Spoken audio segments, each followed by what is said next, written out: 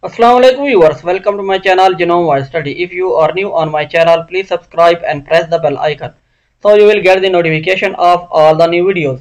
This is another tutorial about the prediction of subcellular localization of our protein sequence, that if we are working on a single protein or on a multiple proteins and we want to predict that where our protein or proteins located or function within the cell. So this is video about that. How to do? Let's start.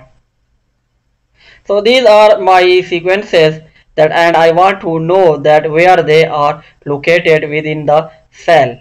You can use one sequence as a or multiple sequences. So you need to copy these sequences and then go to the Google and write BUSCA biocomp, BUSCA BIOCOMP, or link of this website is also available in the video description, or here you can see that busca.biocomp.unibo.it. So open this link and it will give you some description about that website.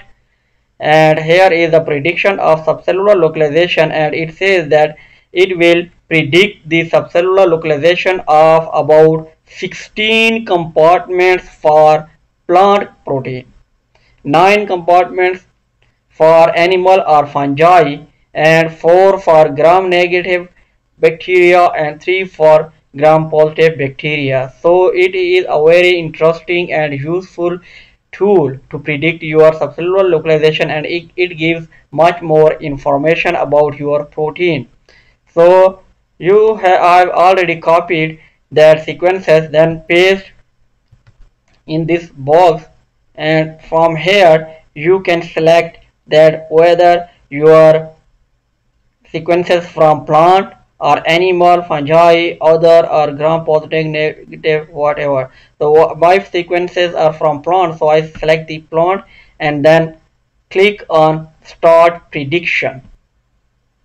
So when you click, so it start the process. So it will take about 10 to 15 minutes or more depending upon the number of your sequences and the size of the sequence. So here are our results. So it says that the total number of sequences are 7, and these are from plants, and here are some information. And it is the better thing of this, it also gives the go id of your protein sequence, and here is the go term and cytoplasm, and here is the score, that 0.7 score, and it is located in the cytoplasm, and the score is very high. So we are much sure that it is located on cytoplasm, and this gene are located on nucleus, and these are the chloroplast, and these are the locations, and also it gives the go id, which is more interesting. So here you can also click on this plus icon, and then it gives more information about your genes, but here is no features predicted for this protein. If protein have some other features, so it also give here some information. In my proteins it didn't have some other information, so it didn't give any information. If your protein contains some other information, so it will give like this. Here this have the information like that this is the sequence, this is a transcript peptide about the amino acid, and these are the that amino acid that shows the some prediction about the location. And here you can click on help and then find some other information like this. And you can download this table